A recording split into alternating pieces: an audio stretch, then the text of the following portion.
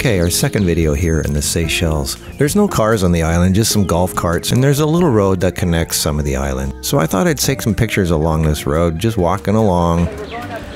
Now that's a model. So here's several photo sessions we did. This is the first spot we picked. There's a palm leaf hanging down. I said, hey, this is a nice spot. So I said, go stand there. And I pulled out a 10-foot light stand, my really lightweight travel impact LS10, put my Godox AD600 on top with a little 8-inch frosted diffuser over the light to soften it up a little bit.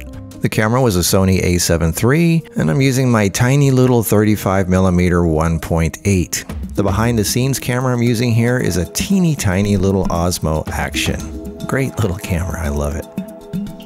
Even with the diffuser over the light, it still basically falls in the hard light category, but it doesn't really look like it.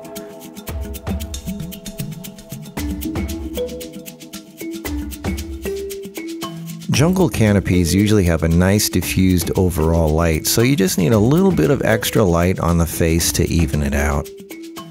This turned out pretty good.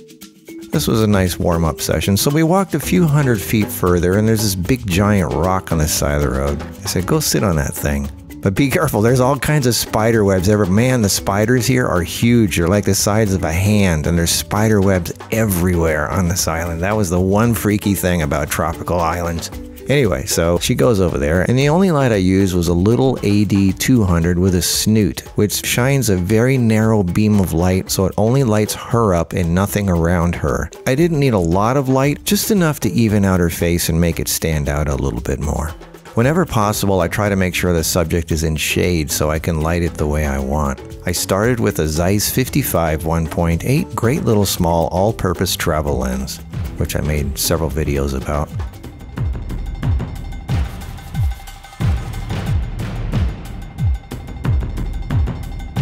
And I got a little closer here with my Zeiss 85 1.8, another great lightweight travel lens. Okay, moving on. Another 100 feet further up the road, we went to the other side, the beach side of the road. And my main light was again the AD600, and I put a 10-degree honeycomb grid on it, which is kind of like a snoot, so it can only shine a spotlight only on her and nothing around her. I did a video on the honeycomb grid. I'll put a link down below. And off to the side, I hid my little 200 in the foliage to create an edge light on her from the side on her hair. The lens was my all-purpose Zeiss 55 1.8. I just love this lens.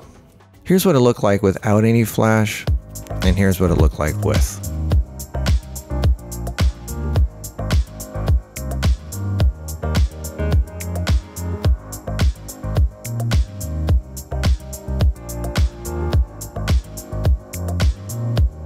We just moved over another 20 feet to where we could see the ocean water through the foliage. With this outfit, she had a little softer look, so I thought let's use softer light. And since there was no wind, I could use a softbox. So I pulled out my Godox 120cm umbrella, a really portable softbox that folds down to almost nothing. It's great for traveling. The light, my AD600, fits inside the umbrella facing backwards, reflecting off the silver umbrella and then bounces through the white diffuser covering the whole front. Gives really nice soft light. It's really portable, gives off great light, it's really inexpensive, but the downside is the light is enclosed inside this thing, so it can overheat after a while because the heat can't go anywhere. But it takes great pictures. And once again, I had my 200 coming from the side and slightly behind her. You can see it right here. It's not behind anything, but it's so well hidden in the foliage you can't even see it. Still had my 55 1.8 on the camera. Did I mention how much I love this lens? And this is what the pictures look like right out of the camera. No LUTs, no logs, no color grading. I don't shoot raw. This is just proper white balance, lighting, and exposure.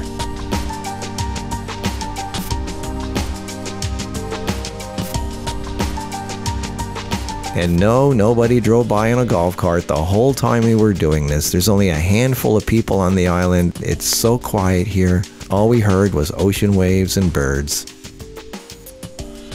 Kara was getting a little hot and sticky in her outfit because of the humidity, so she started cooling off, which was, of course, to my benefit as a photographer.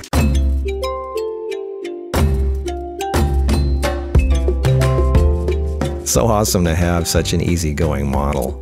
And she likes to carry things. So that was our little casual walk photo shoot, all within a few hundred feet of our villa. There are photo opportunities everywhere.